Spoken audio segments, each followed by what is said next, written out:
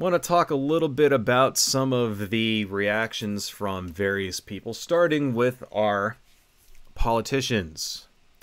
This is an article here from good old Lindsey Graham. Political, eliminate, eradicate, level. U.S. politicians escalate rhetoric against Hamas. There's a quote in here from Lindsey Graham. Do whatever the hell you have to do to defend yourself. Level the place. Senator Lindsey Graham. Level the place. Now, here's the thing. If it were the other way around, and let's say Israel attacked Hamas first, dropped a bunch of bombs in the Gaza Strip or the West Bank, do you think Lindsey Graham would be saying to the Palestinians, do whatever the hell you have to do to defend yourself, level the place? Do you think he'd be saying that? Of course he fucking wouldn't. Another quote here.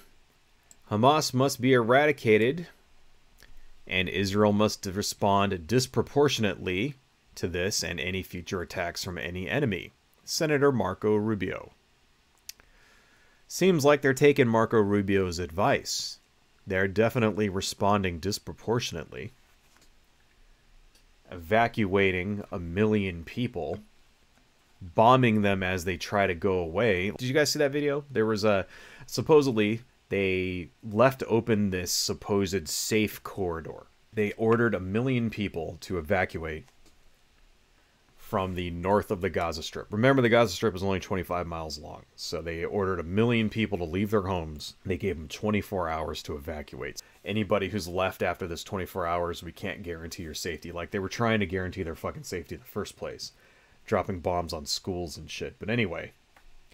So then these people try to leave using the route that they told them would be safe. And then they fucking bomb the people that are in that route. They start dropping bombs on cars and shit. The fuck are you supposed to think? I mean, imagine that was you. Imagine you lived there. Imagine you're just a person, right? Just a guy. You had nothing to do with any of this shit. You're trying to do what they tell you to do. And then you see a shitload of people get fucking murdered. That's murder is what that is. That's a war crime. Can we just say that? Dropping bombs on civilians as they're evacuating. Can we all agree that that's a fucking war crime? Is there anybody out here who actually believes that's justified? How come we're not seeing any reaction to that? How come every time I go and I turn on the news, it's always people like saying, do you condemn the attack from Hamas on Israel? Yes, I do. I do condemn it. But this shit ain't right either. All right? It is wrong to go and take hostages and murder people and all this other shit. Blah, blah, blah. Yeah, okay, wrong. It is also wrong to drop bombs on fucking fleeing civilians, especially when you told them to fucking flee and they were following your fucking directions. Can we all just agree that that's wrong? Nikki Haley, also running for president. This is sick, and we have to treat sick people the way they deserve to be treated and eliminate them. Eliminate them. These are our senators and shit who are out there saying this stuff. Is it any wonder that an insane old man can go stab a 16-year-old kid when he's turning on the news and hearing shit like this? Ridiculous. Another one I found, ADL director asks if Hamas is writing MSNBC scripts in coverage of attack on Israel. Now, there used to be a video here, but it seems like they changed the video. Seems like they just embed one player here, and then it just updates across every fucking article, so if you don't get to the article the same day that it publishes, you miss the video. But let's read a little bit of this. The director of the Anti-Defamation League criticized MSNBC while appearing on the network for the way it was covering the ongoing fighting between Hamas and Israeli military forces. While I am sad and trying to cope, I'll be honest, I'm angry. I'm angry with the world that allowed the dehumanization of Israelis and sanitized the terrorism of Hamas, said Jonathan Greenblatt during an appearance Monday on Morning Joe. And I must say I love this show and I love this network, but I've got to ask who's writing the scripts, Hamas. See, this is what we need to remember, right? Why are we seeing near 100% pro-positive Israeli coverage when it comes to this? Every single network you turn on, every single talk show you go to, every single news outlet, all of them are saying, you know, this is all that they're getting. It's 100% just pro-Israeli, go, go, go, go, go. And it's really only the fringe networks and online shit that even talk about Palestinian casualties right now.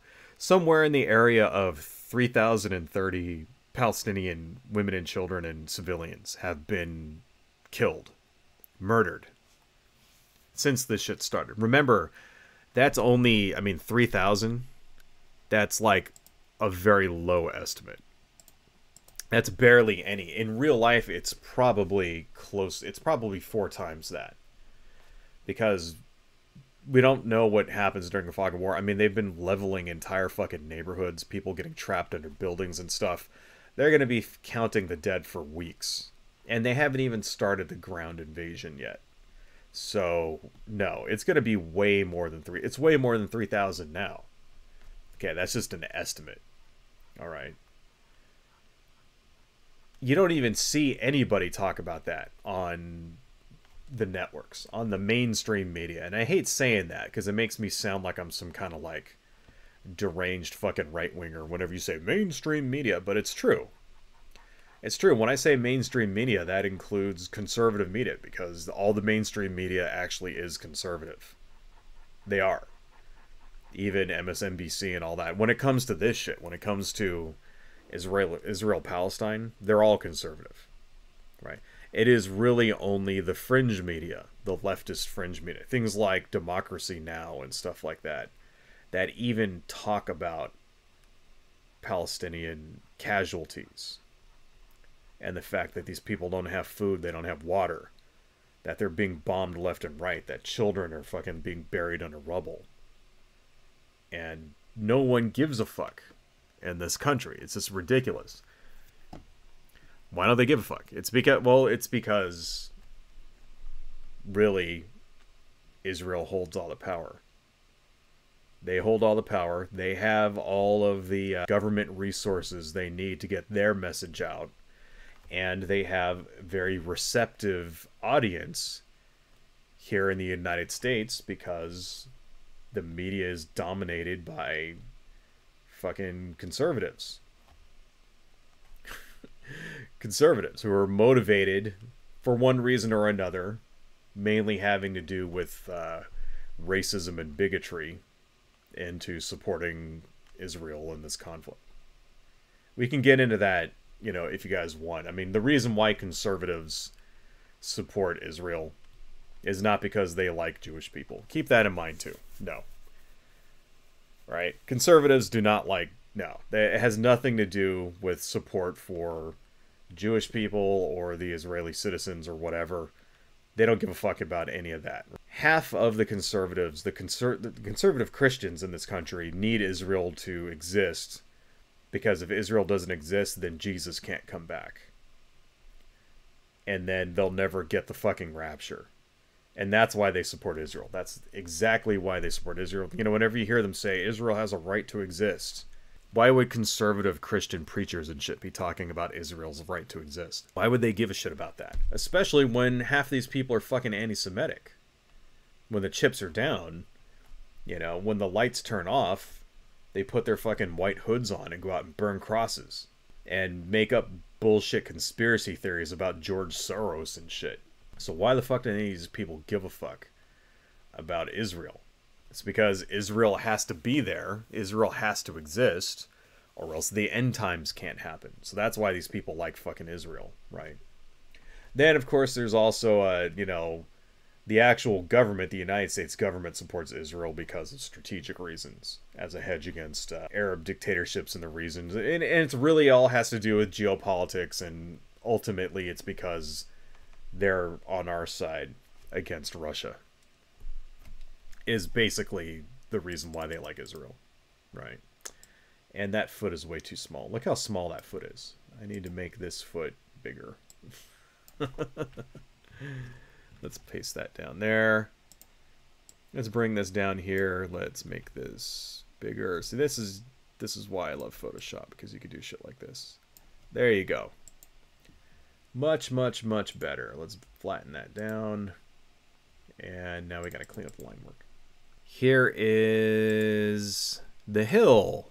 Rubio, Israel should completely eradicate Hamas in Gaza. Completely eradicate. Senator Marco Rubio said Monday that Israel has no choice but to completely eradicate Hamas in Gaza after it carried out the worst attack in Israel history. Israel has no choice but to seek the complete eradication of Hamas in Gaza. Rubio wrote a post on Twitter. I refuse to call it X. There simply is no diplomatic solution or measured response available. Rubio, the vice chairman of Senate Intelligence Committee, acknowledged that such action will come at a horrifying price. Yeah. Let's scroll down a little bit because I'm not interested in reading the rest of this shit. This tragically necessary effort will come at a horrifying price, Rubio added, but the price of failing to permanently eliminate this group of sadistic savages is even more horrifying. More quotes from this asshole. As we continue to account for the horrors of appalling terrorist assault against Israel this weekend and the hundreds of innocent civilians who were murdered, we're seeking the immense scale and reach of this tragedy. Oh wait, that was actually Biden. He's kind of an asshole too about this. Biden is sort of given a complete 100% carte blanche to Israel here. Although I have heard that in his last tour, he is trying to get them to turn the water back on for people at least, so that people don't fucking die of thirst. So maybe Biden's actually trying to do something positive here. Anyway, that's Marco fucking Rubio here. Here is one of the howler monkeys, my favorite Republican howler monkey, Representative Marjorie Taylor Greene. She has kind of a strange take on this. Let's see what she has to say. Mitch McConnell just stated on the Senate floor that this attack on Israel is a threat to America. It is not. Surprised. The threat to America is happening every day at our own border. Of course. America should not engage in another war in the Middle East and must stop funding the war in Ukraine. Well, you know, at least she's consistent. I mean, she hates Jewish people. She's not going to suddenly start liking them for just because they were attacked. So there you go. She is against the war in Ukraine, and I guess, okay, well, in order for her to remain consistent, she has to be against war in the Middle East too. So congratulations to Marjorie Taylor Greene. I mean, I guess broken clocks and all that shit. Here's another one from Representative Howler Monkey. I stand with Israel and I'll be there. Oh, wow, that was pretty quick. She turned that shit around really fast. When was this? This was October 12th.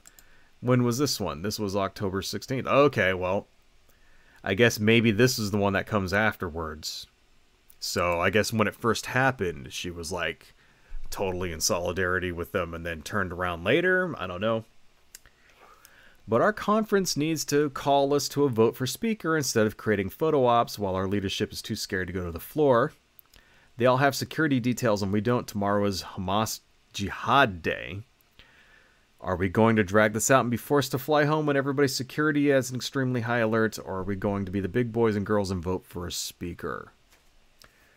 Hamas Jihad Day, which I will talk about a little bit later.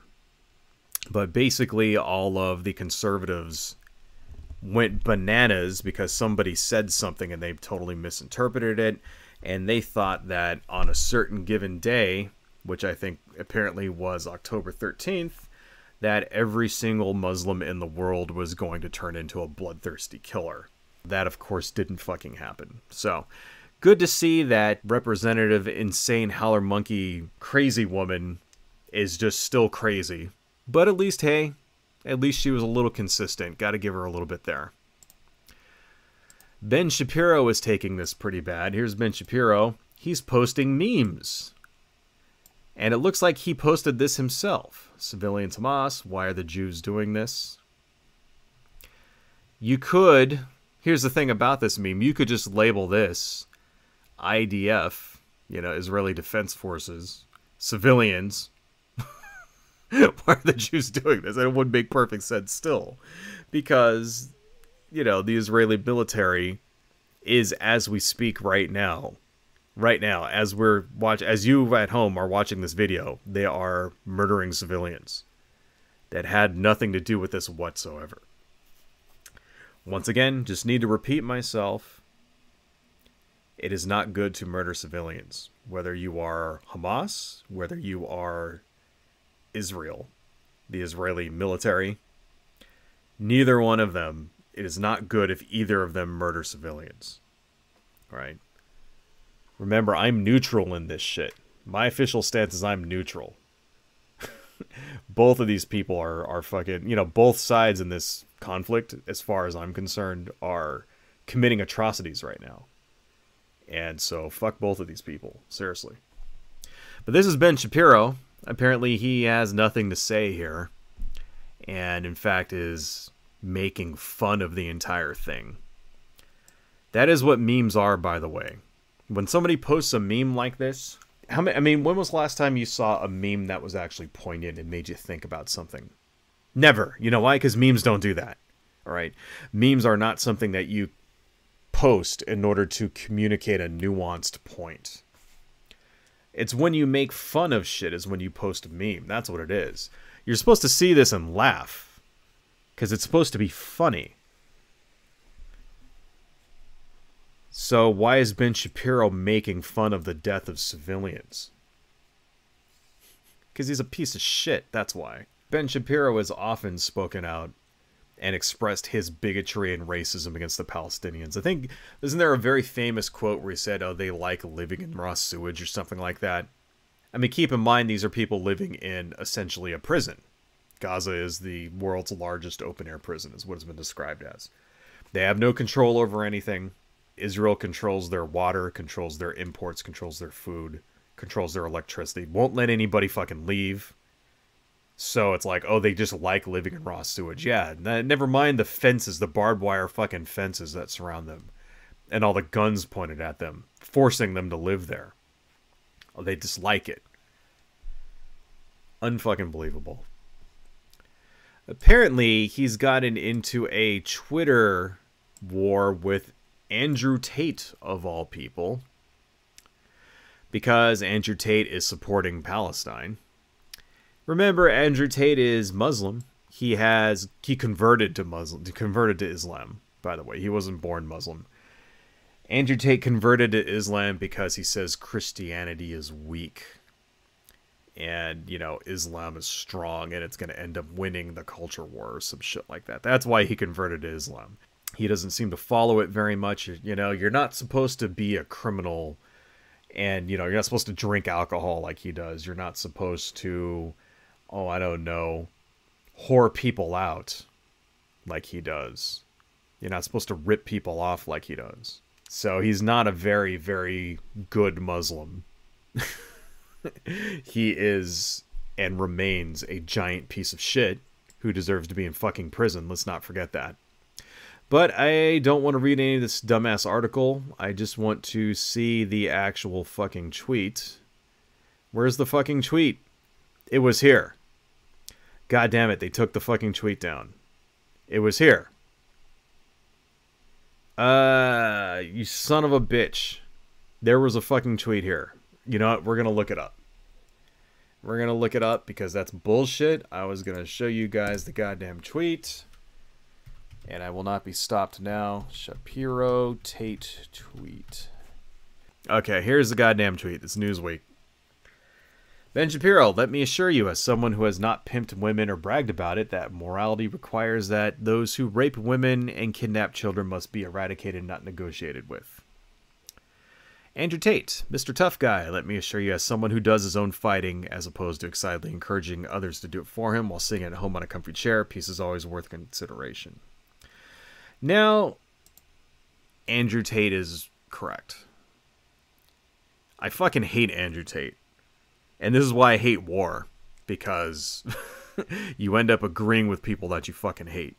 Andrew Tate is a giant, giant piece of fucking human garbage. I would not urinate on his face if he was on fire. I wouldn't do that. I wouldn't dip him in dog shit if he was suffering and burning on fire, and then that was the only thing we had to put the fire out. Fuck him, I'd let him burn to death, because he's a piece of fucking shit. He deserves every bad fucking thing that ever happens to him. But he's correct. Peace is always worth a conversation. Right. And just even this tweet, the way that he says this, let me assure you, as someone who does his own fighting, fuck you.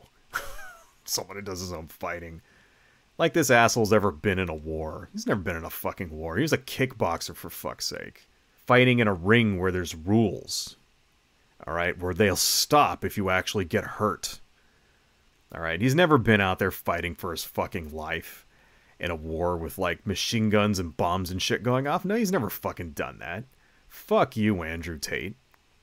And fuck you for making me agree with you, because he's true. Peace is always worth a conversation. He's exactly right. Is it because he's a Muslim that he suddenly has compassion for the Palestinians? Because I could tell you right now, Andrew Tate doesn't give a flying fuck about the Palestinians at all. He doesn't give a fuck about those people. At all. I don't know. Maybe he has some little tiny nugget, little mote, little teeny tiny popcorn kernel of decency in that hideously fucking deformed and slimy soul that he has. Maybe just that little tiny bit of popcorn kernel of decency just popped when he saw what's going on over there and decided, yeah, war is bad. I guess I can agree with Andrew Tate on that. War is bad. If he was hanging on for dear life off a cliff, I wouldn't bend over to save his ass. Fuck no. I wouldn't do shit to save his ass. I wouldn't. Fuck him. But he's correct. He's absolutely correct. And I'm pissed off that I have to actually say something nice about Andrew Tate. Ben Shapiro, of course, doesn't have that little tiny popcorn kernel of decency at all. Ben Shapiro has zero fucking decency. He doesn't give a fuck about anybody, especially people in a country 5,000 miles away that he's never met. He doesn't give a fuck about any of them at all. If it was the conservative position to support the Palestinians over Israel, he would be barking the other tune in a nanosecond, because everything Ben Shapiro does is for money. So fuck Ben Shapiro. And it makes perfect fucking sense that he would be a warhawk asshole demanding the deaths of civilians over this too. I mean, Andrew Tate versus Ben Shapiro, it's like, that's kind of it's symbolic. It's symbolic of what's going on over there in this war. Both sides in this conflict are hideous monsters. Just like Ben Shapiro and Andrew Tate, they're both hideous monsters. It's like, there you go. That's war right there. Everybody in a war is a monster. Hey, I see that we actually got a chat here. Grizzly, hey, quick additional info. BBC News admitted to false reports about anti-Semitic chants at pro-Palestinian demonstrations in London. Basically, they said pro-Palestinian means pro-Hamas and got called out. Good. Good. I'm glad that, they admitted to false reports, because that's true. That happens a lot, when there is an event like what happened before, like this terrorist attack that happened. When that kind of thing happens and tensions are high, it's like the fog of war, basically, is what it's called. And a lot of false reports get spread around because people don't know what's happening, because a lot of reports happen really quick and things come in left and right and stories don't get vetted, that kind of thing. And news organizations just sort of have to report on whatever, because that's their job. Their job is to report on things. So they say, well, this rumor came in and that one came in, and then we're getting reports of this happening and that happening. And that kind of thing happened at 9/11 as well. 2001, it was funny because it was before social media was really a thing. You didn't really, people had their personal homepages and that's it. You didn't have things like Twitter and Facebook. So, but still, misinformation got spread around a lot. And I remember seeing things like videos, people would go to bulletin boards and they would post videos of, supposedly it would be oh, these are Palestinians cheering after the destruction of the Twin Towers. And then you find out years later, it's oh no, this was just footage from a birthday party. And that shit like that happens all the fucking time, especially when it comes to events like this. And it seems like conservatives love to make shit like that up in order to kind of spread hate. And that's what it is. They're using this as an opportunity to spread hate and fear and recruit people to their side. because these people are parasites, right? The conservatives, the fucking racists, the alt-right people like fucking, like in hate groups and shit like that, and the Groyper army, and like, you know, Nick Fuentes and his fucking band of nincompoops. They use every opportunity they get, and they I mean, that's one thing I guess you can, like, you know, you gotta hand it to them. They're very, very media savvy when it comes to using social media and capitalizing on current events like this. Capitalizing on current events in order to spread their hatred. Because you see it just every fucking time. Every single time there's like some kind of politically charged event, these people are all over it, spreading misinformation. Hello folks, if you like what I do and you want to support the channel, please consider buying something from my Etsy shop, supporting me on Patreon, liking and subscribing, and checking me out across my social media links listed below. Thank you all so much, and see you next time.